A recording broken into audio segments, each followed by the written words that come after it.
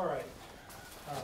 This is a special Board of Directors meeting, January 5th at 3 p.m. Calling the meeting to order.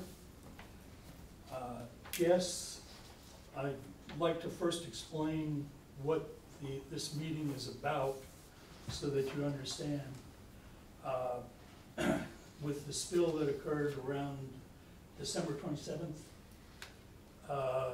the diesel generator has been, once it came back online, it's been operating ever since. And this is, today we're going to show the board what transpired and where we are at, and what it will take to get back to utility power with Tillamook PUD. If you've been by Netarts pump station, you've probably heard the racket. The diesel generator has been running ever since. So if that's going to be the main discussion here today, if anybody who's a guest would like to make a statement, I will give you up to 5 minutes to make that statement at the front of the discussion. You're welcome. Anything you'd like to say? I just would love to learn. Excuse me? I just want to learn more about what the change in, like, as you go back to the regular power. Okay. Okay, so with that in mind and understanding that, let's see. May I give you this real quick? I understand that part of your emergency spill plan, you are to notify any business that draws water out of the bay. I did not receive that notification, so maybe it's because you don't have my info. We do not.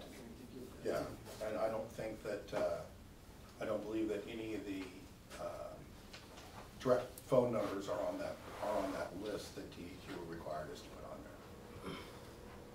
Not about phone numbers? No. Well, myself, and I know also Jacobson and Whiskey Creek. Also, they also draw water. Here's the copy of I sent you a copy. I'm just handing you my contact info so I can be added to that list. Okay. And that's why I was not notified. Okay. Are there others? Are there others? Jacobson draws water, and Whiskey Creek Shellfish Hatchery also draws water. Okay. The board has some options, I think, or a list of options. And I don't know if the guests, if you want to, as you continue to try to understand things, maybe we could make a few more copies of this so that they just have that in their possession. Okay. And then I'm going to turn it over to Dan, who will describe the events that occurred and where we are, how things happened and where we are today, and what the options are. Okay. So on December 26th in the late afternoon, one of the operators was on our SCADA system, and he noticed an odd flow that didn't seem to be right. So he went down there and checked it, and we had one set of pumps that had faulted out at the Netarts pump station. And at that time, he reset the pumps as we normally do, put it back online, and he noticed that there was a blinking indicator light on the generator's transfer switch, which is your ATS that we refer to. And on there it says that it indicated that the transfer switch was not set in auto. It has to be set in auto for it to automatically sense a power outage and then go to generator power. So he called and notified me. I told him to reset it. It would reset, and then it would come back every 10 seconds or so. So we knew there was a problem with the automatic transfer switch at that time. We ran a test, and how you run the test is you go to the breaker for the pump station, you shut off incoming utility power. That should trip the automatic transfer switch to start the generator up and then switch over to auxiliary power. That didn't work, so we immediately got on the phone trying to get a number that would answer. You know, it was the day after Christmas at Cummins. We finally I got a hold of somebody, a manager, about 9:30 at night. So it took us about 3 hours to contact help. And we were still on utility power, it was still pumping. So nothing had broke it, nothing had stopped it from flowing at that time. They dispatched out a tech to come work on it. He showed up at 12:30 a.m. So when he went in there, he worked on it from, and we're still on utility power. He worked on it from 12:30 to 2:30, 2:45, and he said he couldn't get it to work. And so he was going to return to the shop, and they were going to dispatch somebody else out, hopefully with some parts to fix it. They didn't get anybody back to us till 6 p.m. that evening. And what we found out was on the automatic transfer switch, which you have these photos, the board has these photos, there are two positions inside that panel.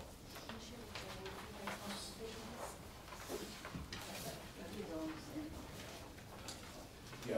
They're kind of more blown up than the part he's talking about. Here's another set. Here's another set of somebody else. Yeah. Yeah, you're kind of going to need all three sheets if you're going to follow along. There you go. So this is a picture, this one here is the picture of the inside of the control panel. And on the inside of the control panel, off to, when you're looking straight on it, off to the left side, you'll see this silver mechanism with all the white wires running into it. That is what controls your emergency transfer power. That's what transfers it from utility power to auxiliary power. So normally on utility power, your upper shaft, so if you go to the blow up, it's easier to read it, it's easier to look at it here. So this is simply just a picture of what's on the side, bolted to that transfer switch. Right here it says open, and then the bottom one says closed. So when you lose utility power, that will go to open.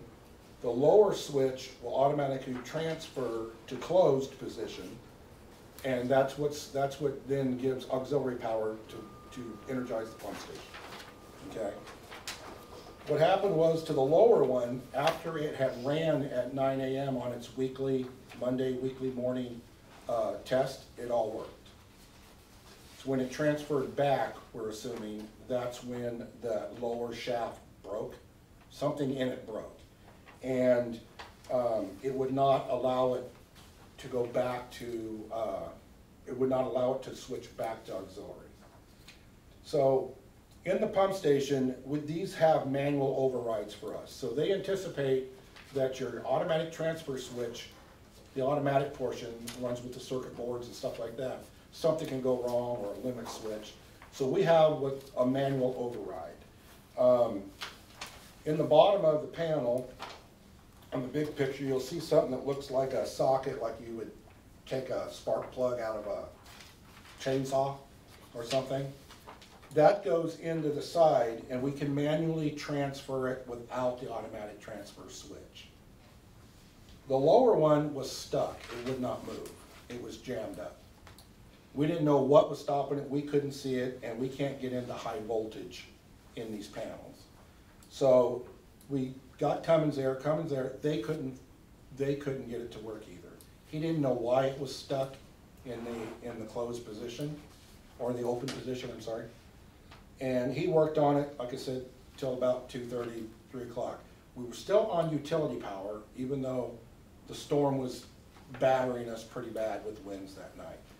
And we knew we had to get this running because chances of losing power, utility power, was great. So we stayed on utility power until 1:17. We had, one of the operators was down at the pump station. Tuesday afternoon, right? Tuesday afternoon. it all kind of bleeds into one day for us because we were out there. But anyway, so yes, by Tuesday afternoon, the generator, the utility power finally went out in Netarts. We called Zawald to get him coming out, road conditions, storm, flooding and all that. He took him an hour and a half to show up where it usually takes him about 45 minutes. That's the trucker? That's the trucking company. So we got them out there. We still had no confirmation when Cummins Tech was going to be there. So we called Morgan's Electric in Tillamook. He responded out, and what we wanted him to do was anything he could to bypass that switch with all these cables. Okay? At this time, we didn't know how the switch technically worked, how it was wired. And so as Morgan was working on it, he couldn't get it apart, he couldn't get it to work. So he worked on it for a couple hours, and then Cummins showed up. And we'd already had, by 4:45, the trucks had showed up. We started, well, first report to me about the spill was at 3:15 from the fire chief. I'd had the guys leave the pump station at 2:55 because the truck driver needed to know if it was open, the road was open to the treatment plant, because it was closed earlier. And so we couldn't access it. The fire chief took Tyler down to the pump station before the power went out. So the other guys came back, they verified that PUD had opened the road, 131 down here where it was closed, right by the Capes. And so we verified with the trucks that they could deliver, haul the sewer here to the treatment plant. And so that began at 3:45. About 4:45. About 4:15 or 5:50.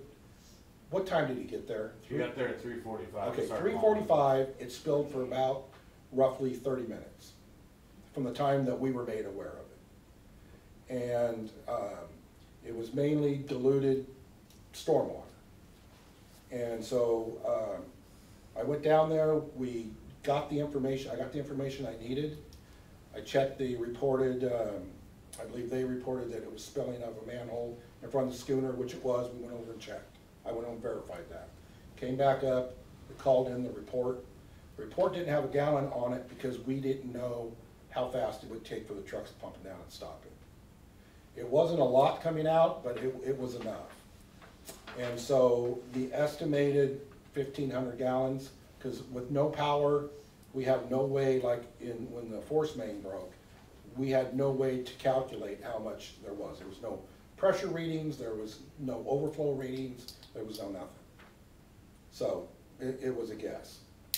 So at that point, the trucks got started. Within 30 minutes, they had completely stopped all overflowing, discharging out of there, out of the manholes and everything. They hauled until 9 a.m. when Cummins Tech showed up at 6. He worked on it. He finally got it on generator power at exactly 9 p.m. And then that's when we stopped the trucks. The transfer switch is still broken. The reason we're still on diesel power, on auxiliary power, because if we throw the switch for utility power right now, it will transfer back to utility.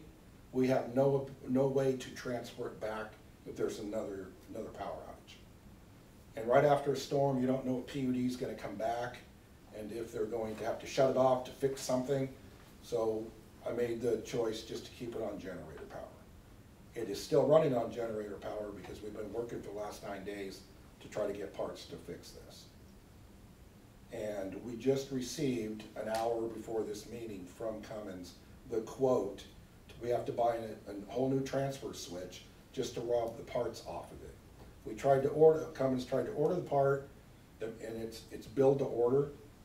So the manufacturer wouldn't even give an estimate of 3 to 6 months.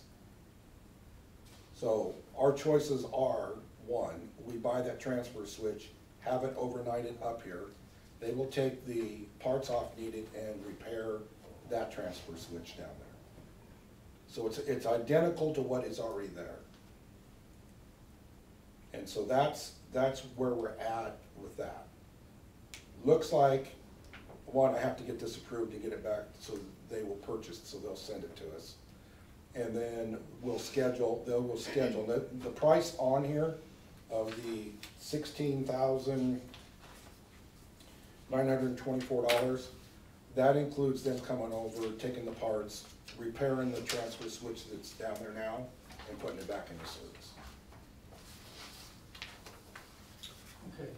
Does the board understand the sequence of events and what occurred, and you're comfortable with that? Okay, I'm gonna take a leap of faith here. Do you all more or less understand what happened? I was there, I watched it all. The timelines don't match, but that's irrelevant. The problem is fixing it. Yeah, yeah. And, it's interesting to hear Dan's walking through it. Why, so if the transfer switch is that critical and we're looking at just getting back on to PV power, it doesn't feel like there's any redundancy in the pump system, the power for it. It's a repair, they're repairing the transfer switch. It will go back into automatic mode.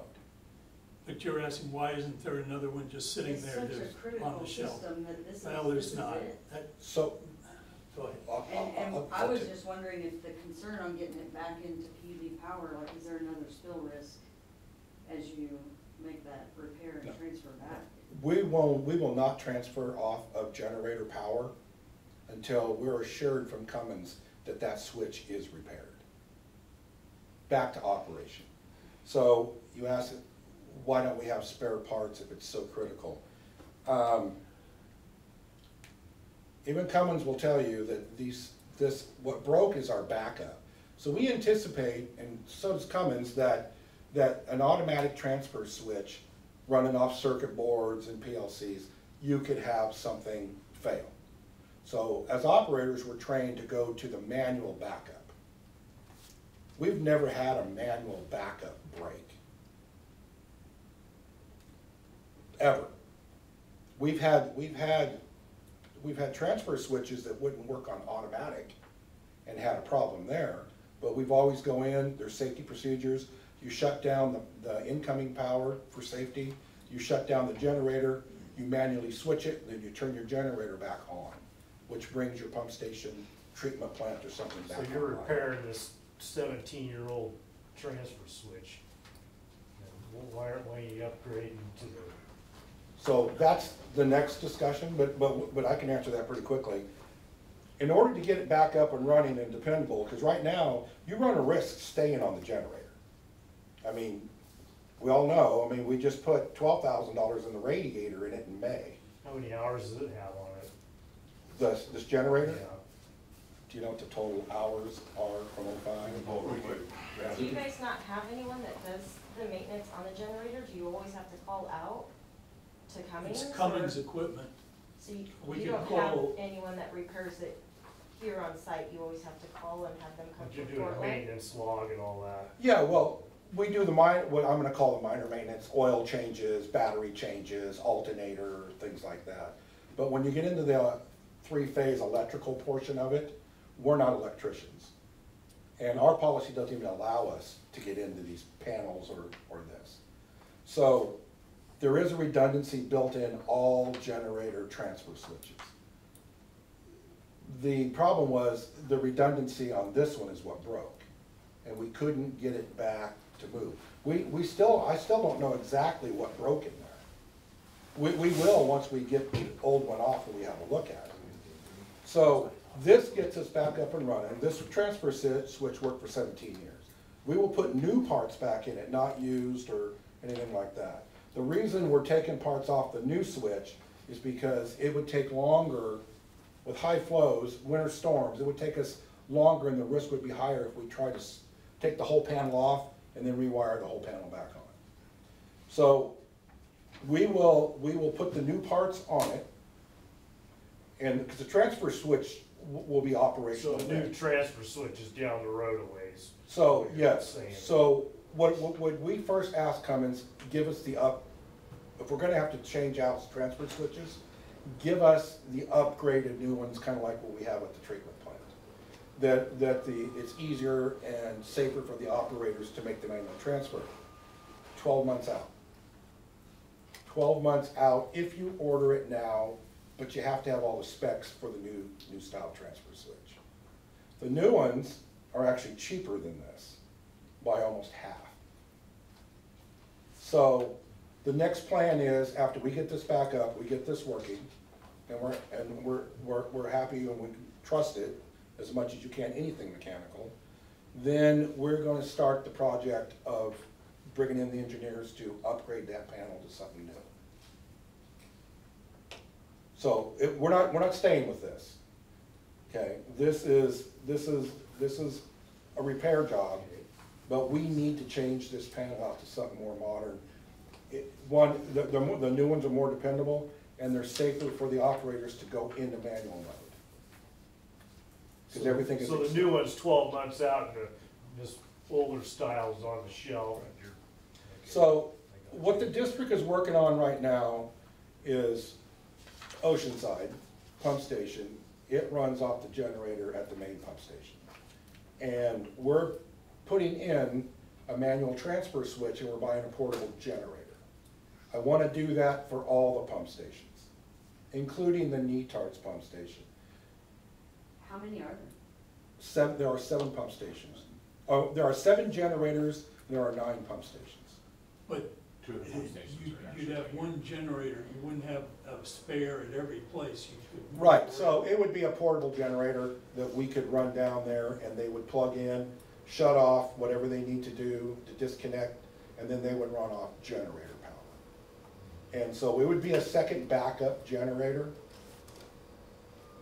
This is harsh weather that we live in and harsh conditions, and I'm a firm believer in a backup for So your you're backup. saying you got a trailer mounted one, you can take all 7 of the Well, generators. except for the and main, the main, that's a giant V12 generator, it's almost 1 meg. So you're not gonna relatively find one unless it's mounted on a semi-trailer. But we can get more security for the pump stations that are around the bay. So it's something we can take to Happy Camp, which you know is at the mouth of the bay, something we take to Ocean Highlands, something we can take to Netarts. So that is also, you will see that, we'll be working on that project as well, designing that. Okay. So we're starting with the Oceanside pump station, which I know doesn't affect you guys if it goes down or not, but it's still a spill point. We'll get a generator that will work at least 3 or 4 of the other smaller pump stations. But Netarts is gonna require a larger one because it runs 60 horse pumps and not 7 to 10 horse pumps. But they'll all have, eventually they're all gonna have backups for their automatic transfer switches, which are manual. Now you may go by and see a trailer mounted generator back then, but that's because either we're shutting down the pump station for maintenance or we having to do repairs.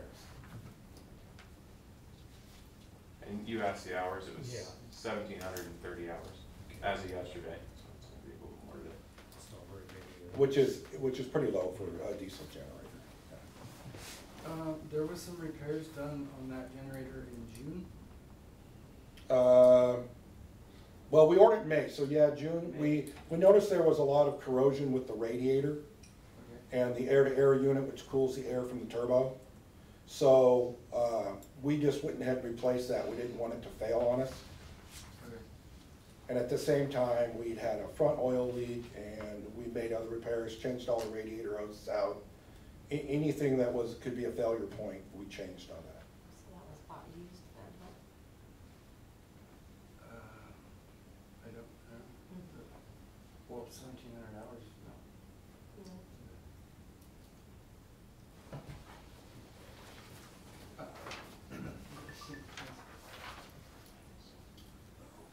Okay, are you basically done, or? Yeah, just questions or, what's on the table is So- authorizing a 16K to cannibalize a new available one from California that gives us bigger.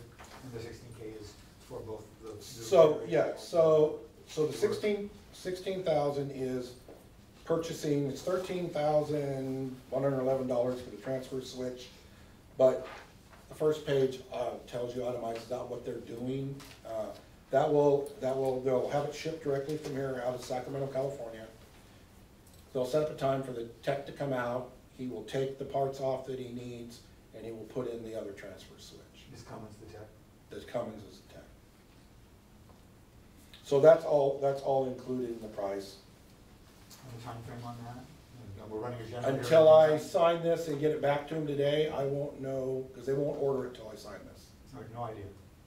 Just, we have an open-ended Oh, diesel bill. On Yeah, the so generator. my understanding from the sales staff is that we sign it, they will get it overnighted. If it's too late today, it won't overnight till the following day. They had to verify that we had something here to lift it with, which we do forklifts and cranes to unload it, and then a way to transport it down to the Netarts pump station. So we're probably looking at, we're gonna run on generator through the weekend. And most likely, if I had to guess right now, probably till at least Wednesday. So we have another week of diesel. Yeah, so we're burning right now, since a lot of the storm had passed and the flows have dropped. We're averaging every 3 days about 433 gallons. We just had it filled on the 3rd, and on the 5th, it took another 150 gallons. Now, because we're going through the weekend, and we normally do this for storm times in the winter, because if the storms are bad enough and you can't get diesel trucks out here, we keep 3 55-gallon drums of diesel in that pump station that we can pump directly in so it doesn't run out of fuel.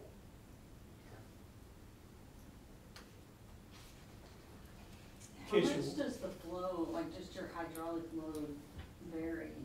Can you measure that from just that transfer station? You can't measure the flow. The only flow that is measured is up here. But our flow increased from normally about 180,000 gallons, 150 to 180, to 970,000. Per.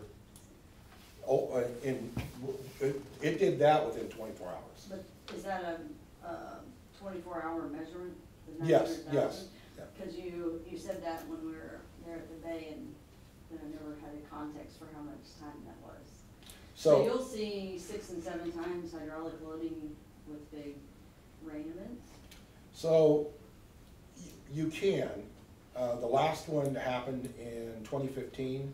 The one before that was in 2012, where it jumped that high. So what happens in the rain events, and I know all of you have driven on heavy rain roads, that rain goes somewhere and it goes into your manholes. Especially on some of the county roads, some of those culverts aren't large enough, and they will flood the road, which will submerge our manholes, and all that water just pours in. And so usually when we're under a storm event like we were Monday night into Tuesday, it stopped raining, I don't know, was it 10 o'clock at night? The wind still kept up, but the rain stopped, and usually we know it's from flooded roads or something because our flows will start to drop off in about an hour after it stops raining. So then the pumps can keep up. But when the roads are flooded, those 4 pumps, that pump station isn't designed to take that kind of flow. Does it struggle to keep up with it anyway? When we watched the first truck pump, it was 1 minute before it was all overflowing. Mhm. Like, All of your pipe, all the sewer lines, I'll show you on the big map. So the sewer lines from out here at Wilson Road, this is the sewer line that feeds to this pump station. This is the other one that feeds along here. All this stuff feeds in. But this will backfill up this, it basically turns it into a holding tank. So you have a 12-inch line here. Some of these other ones are 8-inch, but 12-inch over by the schooner.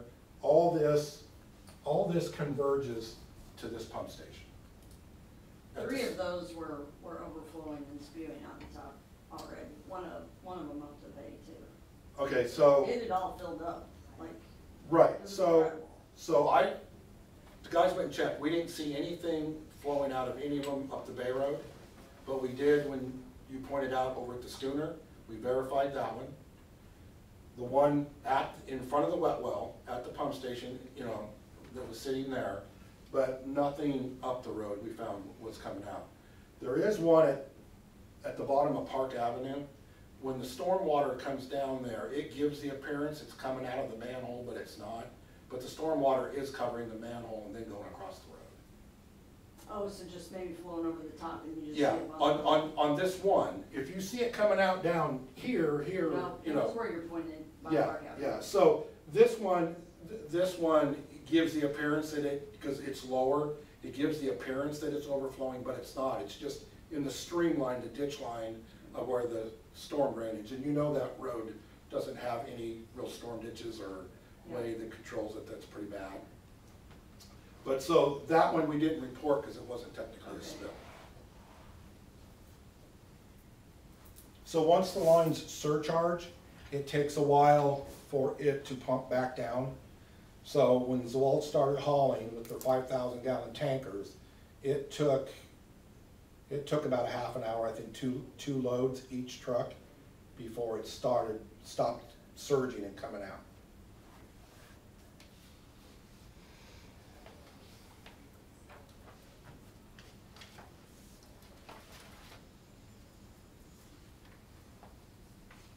Yeah, they filled the tanker in 7 minutes.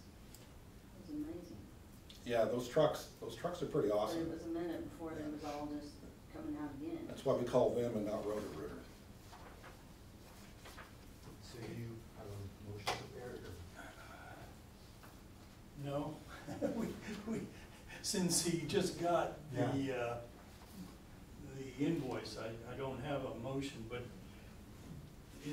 everybody has had a chance to look at the options, and we're in agreement that the only real tenable option is to go ahead and order this, what's on this invoice then.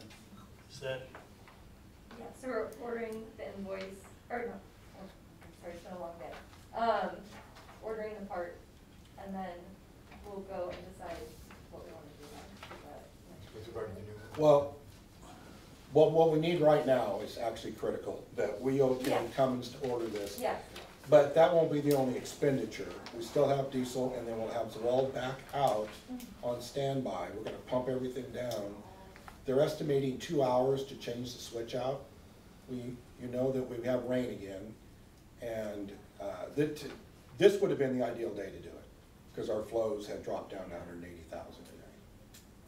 So the higher the flow, you know, the faster everything fills up and the harder it is. So what we would do before we start is we'll pump everything down, we'll get the pumper truck set up, and he'll pump if we need him to.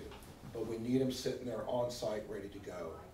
Because what he can't do is play catch up like he did when he came out Tuesday. So he'll start pumping and hauling even if we're not full. So when he gets enough in the wet well for a load, we'll load that load out and we'll take it. So where's the wet well at? So, you know the big square concrete Yeah. with the post sticking up? That's the wet That's well. like a big tank or something? Yeah, that's a wet well. That's a wet well that goes down in, I think it's 20 feet down in the ground. So he pumps that, and then that backup line down the road flows into. Well, so everything will gravity into there as normal. The only time it's gonna backfill is if the wet well fills up faster than he can pump out. Then what it'll do is start what's called surcharging the lines. Goes back into the. Yeah, which surcharging the lines, even at 300,000 gallons a day, it still takes 3 hours before we reach spill. So when we lost the power at 117, it didn't start spilling. I know we have a difference in timelines, but I can only go from when it's reported to me. So. The fire chief, Netarts fire chief called you? Yeah. That's all about the same time we even showed up. That was bad timing for you. Yeah. So anyway, even at this time of the year, if that's empty and it starts surcharging, it still buys us a couple of hours before it gets critical. And that's about how much time lapsed as far as I know. If somebody knows an earlier time it started coming out, they can share that, but that's when I was notified, it was at 3:15. And they had just left down there at 2:55 and it wasn't spilling yet. So you just need approval for the capital expenditure, or you want advance approval for the whole bottle wax? Technically, I already have pre-approval. That's what I actually thought. So I already have pre-approval to do this. Is there an action item? The problem was, when John called this meeting, was we didn't have this. And so we were gonna discuss options of what we're going to do. One of the options is, which is really not an option, it's mandatory, you stay on generator power. And we just keep paying out, $2,000 a week in diesel until we get this thing repaired. We could go back right now to utility power, but then if it takes you 2 or 3 hours to get a tech over here to mess with that switch to get it back, then that's a higher risk than just leaving the generator running and keeping the pump station up, keeping it operational. The risk was too high to go back to utility power at this time. Then when we keep in touch with PUD, they were expecting this storm that came today, a little bit yesterday and today. And I believe there's gonna be some tomorrow as well.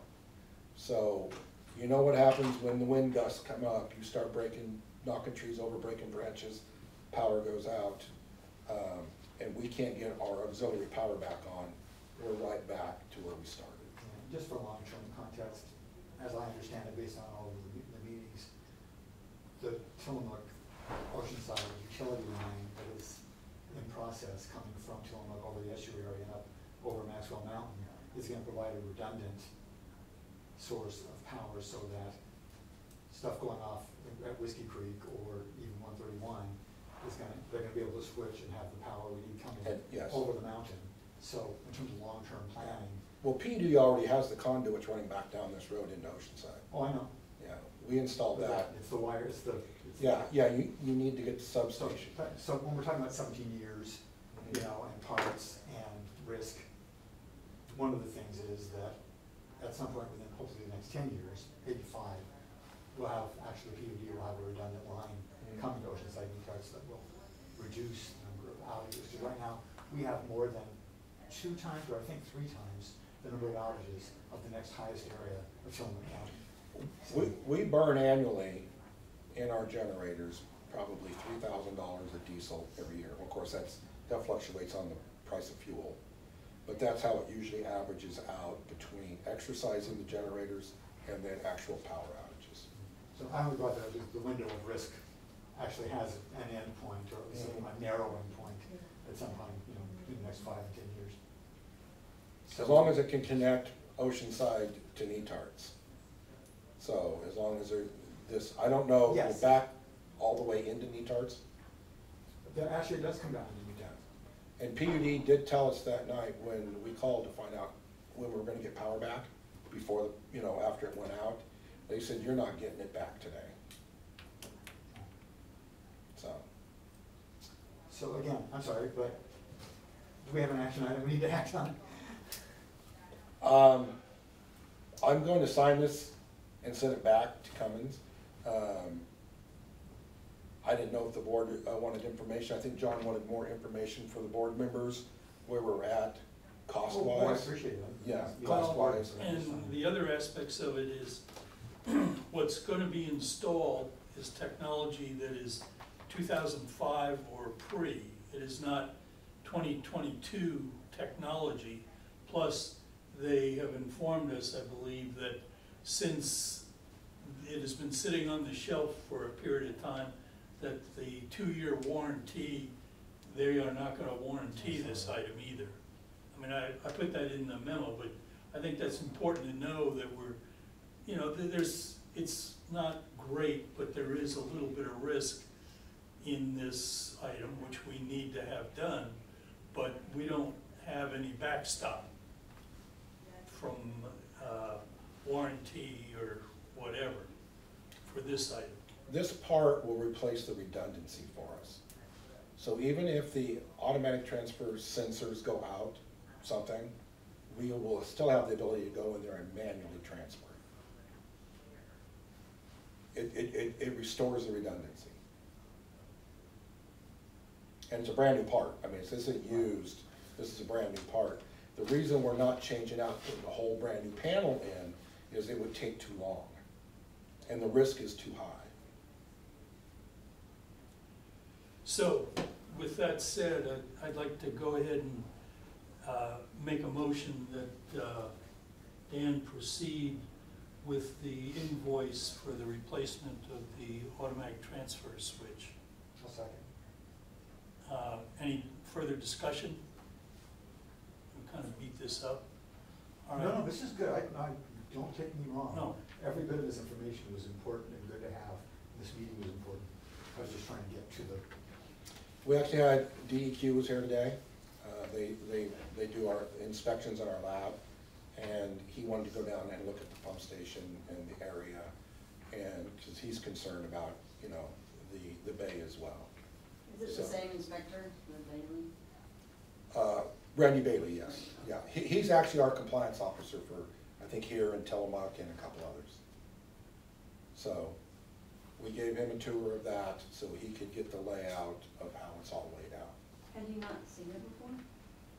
I don't think so. You know, that's Can we- one thing can we- that feels Well, very. wait a minute, We got a hold motion on on for the just a floor, moment. so- All in favor of Oh, the sorry. motion as proposed, say aye. Aye. I forgot Aye. to. Okay. Doesn't mean to cut you off, is that we're getting sidetracked here. That's all right. Further I'm on. discussion. So I'm gonna backtrack what I just said. Yes, he's been here, but no, he's never been to that pump station. Okay. He's been here, done the side-by-side. They do an audit on our paperwork, which they did today, side-by-side testing to see if our results are the same. But no, generally, they don't tour the Is there system. any other risk point even close to that transfer station? The Of other pump Netarts, stations that you have? are there other risk points of failure? Yeah, that are that high. To me, that one just seems like such a big risk. Well, that At the one's, base of a that one's force critical. main. Okay, that one's critical because it collects sewer from Happy Camp, pumps to that pump station, the Ocean Highlands development. It pumps and collects and goes to that pump station. All of Netarts goes to that pump station, all of it. What happens if we have a hotel built out there, right above it?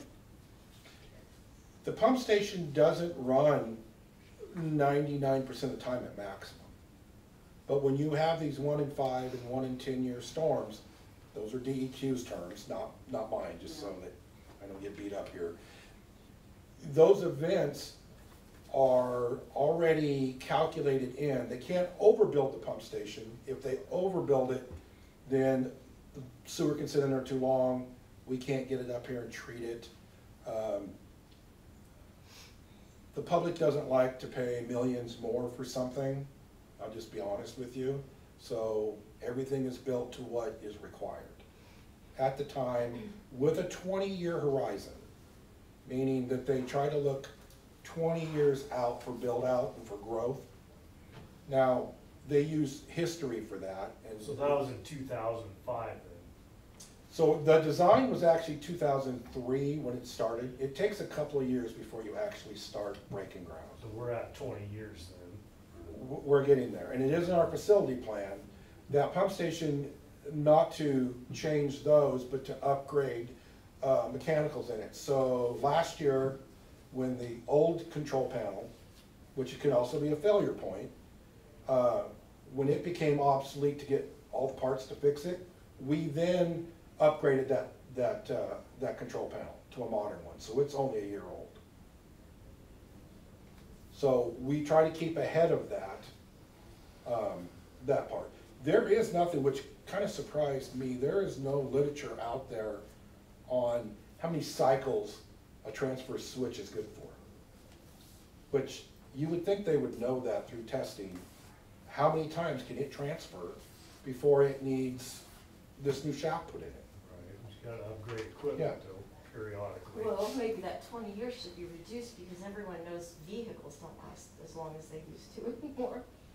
That's Anything that's we buy. the design. You're expected to look at your stuff every 5 years, which we do. That's why we replaced the control panel. You try to get as much life out of everything you can because of your user rates and stuff like that. You don't want to be throwing money away. You want to get as much use out of one. But I don't believe in getting so much use until it finally just fails on you. I prefer like the control panel. We changed that out because I knew that it was a failure point. So we changed it out before it failed. We're going to reevaluate with the operators all of our transfer switches, every one of them, and try to find out what their weak points are. We learned quite a bit off of this with the techs here that we can bring a local electrician out, somebody that's like Morgan or something. They can, there's actually a way to bypass that entire switch and hook directly to the generator. Which there isn't anything in our manuals that tells us we can do that. And even the generator techs can come and says, yeah, you can take these off and put them here. If we had known that Monday night from the tech that was here, we would have had them do that anyway because we knew the chances of a power outage, and I'm sure all of you did. With the storm coming, we knew there was going to be a power outage. Or the chances were in the high 90 percentile that it was going to happen. So we learned, and we have now a way, if this transfer switch mechanism fails the same way, we're not going to waste any time. We're going to drag the electrician out, and we're going to move those cables over to the generator. And we can do it the opposite way. We can bypass the generator if something happens with it and put it directly without going through the transfer switch, and then we can go directly to utility power without having to, if both of these switches break, both of these levers break, we now know how we can switch the cables around to get power back to it. Either way.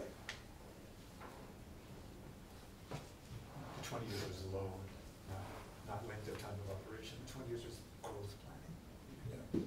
Yeah. Right. Well, it is. That's what I'm kind of saying. Yeah. Everything you buy now anymore is the amount of time that you get out of it. It's not what it used to be. You don't get 40 years out of a pump anymore. You just don't. We have to PM our pumps, which is preventive maintenance. Those have to be done every couple of years. And we try to get those sent in before they fail. There's a lot of redundancy. I know you have a hard time believing this when I say this. That pump station has a lot of redundancy built into it. We can lose up to 3 pumps, because we have a spare. We can lose up to 3 pumps and still keep that pump station operational. These guys can change a pump in less than 20 minutes. We have what's called cross ties in there. And it's sometime if you guys would like to go in there and see how it operates, we can show you. We can lose a wet well pump and a dry pit pump on either side, and we can switch to the other side. Or if we lose these two, we can switch. So we have backups. Transfer switches have backups, but who would have ever dreamt that the backup was going to break? Right. So that's what got us, and if we could have got them over here sooner, I mean, if Cummins had got their tech back here, I was on the phone with them all day trying to get them here. And of course, it was storm, not just here, but in the state. So their techs were already out on other generator calls. But if we could have got them here that morning, 8, 9, 10, 11 o'clock, we'd have had that before the power went out. We'd have been on generator power before the power ever went out, because we didn't trust it. So now we can't be. Because we know how to switch it. You what? So now we can't be. Next advantage we want to, we can switch to the generator without. We now have options beyond what we knew before Tuesday.